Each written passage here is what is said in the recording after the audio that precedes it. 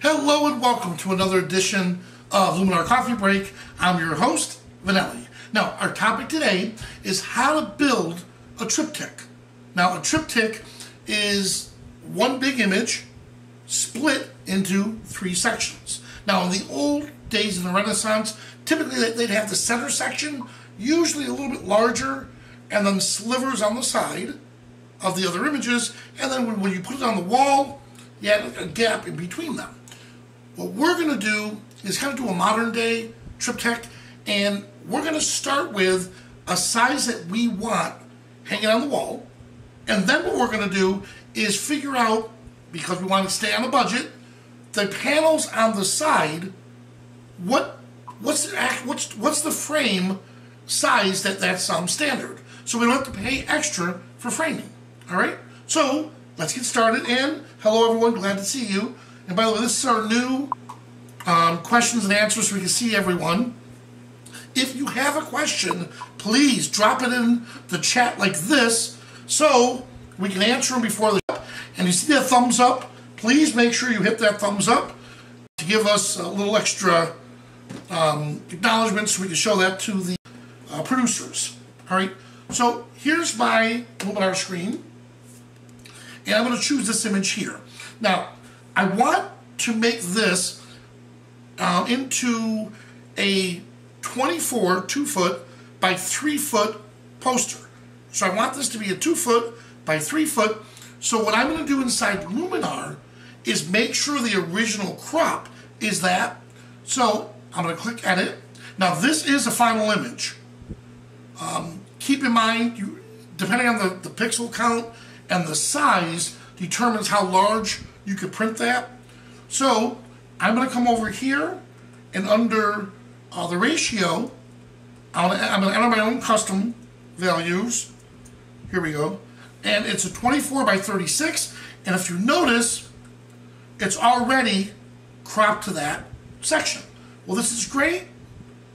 I don't need to crop. Well, I'll just double click to lock it in. All right, so now we have it set. Now that I have this set, I did a little research, and I went and I found that you could purchase in the United States a 12 by 24 inch frame.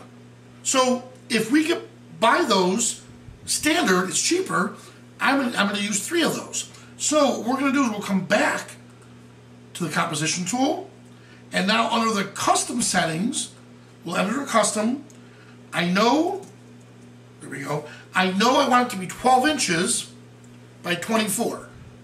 And I'll hit enter, and it drops it right smack in the center. Now, when we're doing this, we have to make sure, like this is a really good image to choose from, because the tree, the rock, of course, and the tree on the other side, it's not that big of a deal where we're cropping. If this were a person, which we'll show, and you're cropping right down their face, it's going to look a little weird. So here, this is nice. I'm going to accept it. Then from here, we'll export it. Now, under the export, we have a choice between formats. We do JPEG, or we could do TIFF. Let's stick with JPEG. Actual size. Now, for Windows, we have the resolution where we can store it. I believe in the Mac version, Mac takes care of that for you. But we'll leave it at 240th of a second, 240th of pixels per inch. The quality for here, I'm going to crank that to 100. Typically 75 is fine. I'm going to crank it to 100, and then I'll select a folder, and I'll hit export, and it brings it to that folder.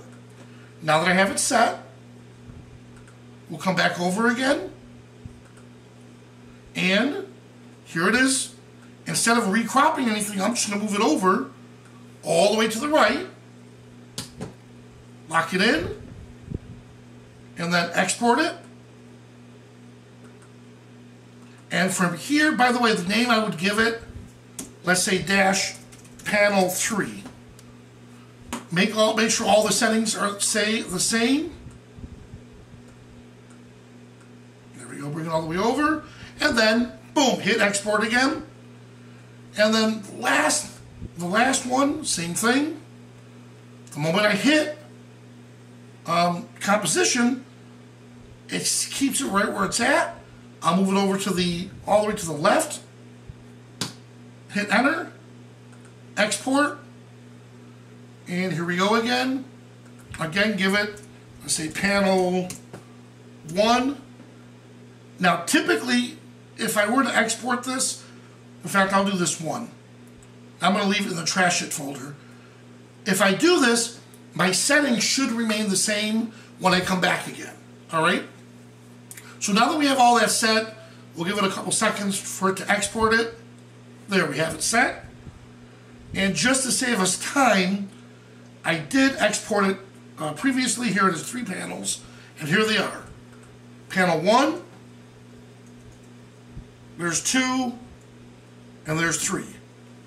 So once again, so here's panel 1, there's panel 2, and then there's panel 3. All right? So, let me continue with one of the other ones, but before I do, let's look at some of the questions. And let me bring this down. Let's see, landscapes. Here we go.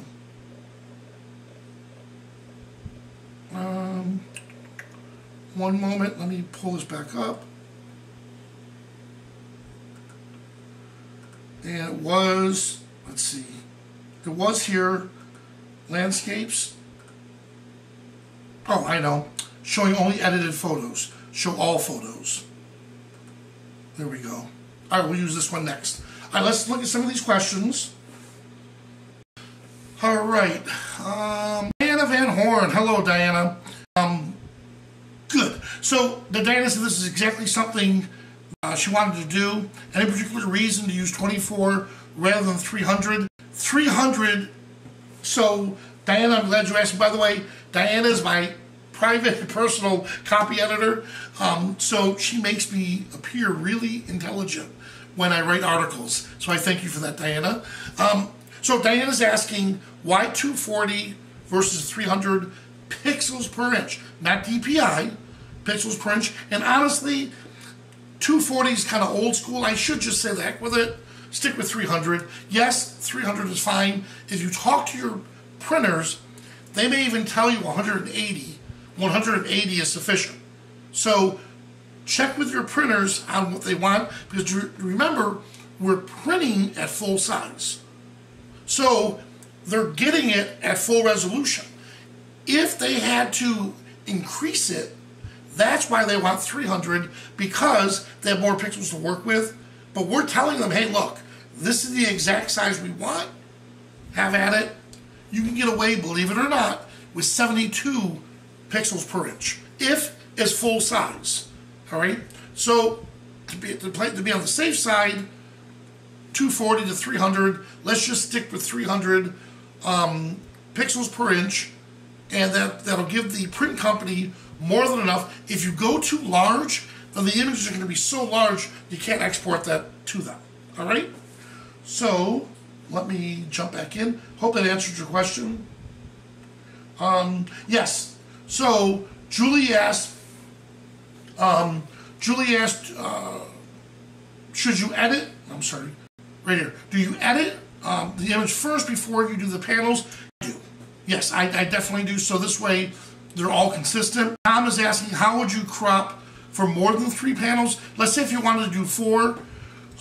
You're really pushing me on this one, right? So what you would have to do, Tom, in a case like that is do your homework and research on your pen. Let's say you were putting it to Metal Mural, which is a local company, well, a company in the United States. They don't care the size that you print as long as you stay within a certain dimension here and a length. And I want to say it was 20 inches, I can't remember, but let's just say 20 by 30. So in your case, in your scenario, Tom, you could, let's say 20 inches, 20, 40, 60, 80. So you could have an 80-inch print by, let's say, 36 down. And then you do the same thing with the cropping. You would crop 1, 2, 3, all the way around. All right? Now, in a case like this, honestly, I would use Luminar to do all my killer edits and everything. And then you need a tool like Photoshop because it has a ruler in it. Otherwise, there's workarounds inside Luminar. 3 was easy because it was consistent. 4, you'd have one smack in the middle. Well, that's not where you want it. You could move it off to the left, to the right. That's not a problem. It's the one here and the one here that's going to be an issue. So it's better to have a program, like I said, such as Photoshop that actually can divvy it up. Or most of the time you just send it off to the printer and tell them, split this up into 4 segments, print each of those segments to this size. So I hope that answers your question. All right, now let me get back to here. Yeah, so typically, this is how I would work through this real quick. I come to my templates, and let it refresh. Let's pick one. I like Fast Fix. Look at that. Wow, that was fast. All right, so let's just say we like that edit. I want to just bomb through a real quick edit here. Good. Let's say structure, bring out just a hint. Let's say that sky looks okay, but let's see if we can make the sky look better. And 4 is my favorite. Let's see. You can tell it's thinking. Okay. Let's bring that sky exposure down just a little bit. Or actually, no. The opposite. Let's make it a little bit brighter. I'm going to an extreme just to see where it's at.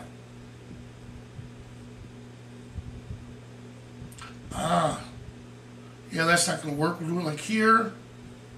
Sky temperature is fine. This is good. I'll probably defocus this guy just a little bit. All right. Now again, this was a real quick edit. No, I just did a real quick go through. So from this to this, just to give us something to work with. So again, we're visualizing it. We're done. We'll come over to the crop tool. And by the way, you gotta love how fast we can do Luminar. You know, how quick we can do these edits. All right, so the 24 by 36, it's already that dimension. So let's change it in our custom. 12 by 24, beautiful. So for this image, that will look good because the house has to be able to stand on its own. All right, so well, yeah. A house better stand on its own. I meant in the photo, the house itself should stand on its own, and this is fine. All right, and then when you're ready, you'll come back over again, and we'll continue and make those three panels. All right, let me reset it, and there we go. All right, so now that I'm showing you, there we go. So now that we did that, let's get out of here, catalog. What we could do is keep in mind, if you have an image, let's say, okay, like this. This right here may not work because when you do the cropping, in fact, let's just do the crop. Edit. And again, the cropping was because we said 24 by 36. So, I mean, you could make it work with different sizes. So let me come back up here. And original, add a custom, 12 by 24. Let's see if it would work. Nope, I stand corrected. This wouldn't be bad. I think this would look good the way it's cropped like this. And then you have the left side and the right side. But again, you have to go through and decide which images will look good, you know, as a triptych, which ones wouldn't. And again, I chose 24 by 36 because I know I could buy a 12 by 36 frame, and they're really inexpensive. Put those 3 in, put them on the wall. If you're sending this off to a company like metal mural that prints directly on metal, and on the back of the metal it has its own hanging system, then you don't need a frame.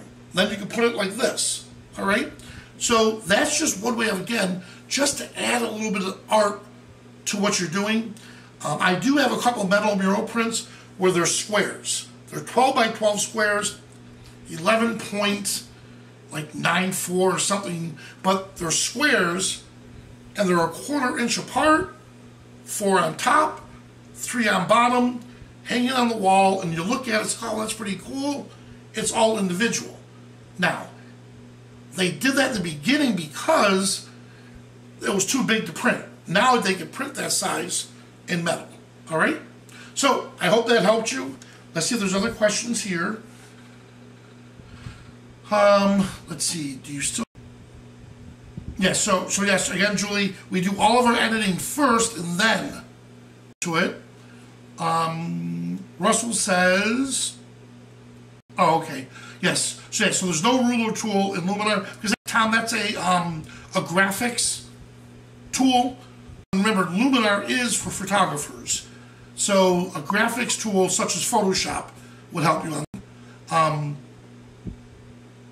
So then Russell says, could you divide? Yes, yeah, but like Tom just said, the trick would be to get the proper alignment because of the crop, all right? But again, that's not stopping you from using another tool, or, don't laugh, you could actually take a ruler. You could actually take a ruler, put it on your computer, and then with not a permanent marker, but grab a marker or something, and you could, in theory, just draw a line of where you want it to go. Now, that was something we used to do in the old, very old days on the old monitors, and we'd pop that in there. But that's a workaround if you don't have Photoshop. So I hope that helps. Notion. Yeah, okay, so Dave's asking, does Luminar have the ability to multiple images? Yeah, so now when you say the time or a time lapse, are you talking video? Because if it's for video, smart Russell, if it's for video, then no, you can't edit video. If they're individual images, yes, then what we would just end up doing is we would create our crop. And let me get to this here. Catalog. Let's come back up here. So what you would do is right-click, adjustments, copy the adjustments, and then select the other images you want, right-click, adjustments, paste the adjustments. All right? So Dave, again, if you're talking about it being for a time lapse in a video, if you're talking about all stills from a time, the answer is yes. I just showed you how to do that there. And Russell, that's a good idea. Put plat for the screen. Awesome. Well, guys, there you have it. It's a really unique way to display your art. And if you really want to get creative, you can really do some mind-boggling, like the center piece could be, you know, let's say, what were we saying? We said 36 by 24. So imagine the centerpiece being a 24 by 24 print. You know, a beautiful square. And maybe you extended the sides even further, or even made them smaller. You know, you can make the sides smaller, the middle one bigger. It's entirely up to you. You can make some really cool artistic looks with this, because that's what they did during the Renaissance. You know, they had this one beautiful painting, the center one held its own, and then the sides complemented to the center one. All right? Good. Awesome, David. So good. So, answered your question there. Awesome. Hey, guys, thank you so much for joining me. And if you like episodes like this, please bookmark it, send it to your friends, and hit that thumbs up.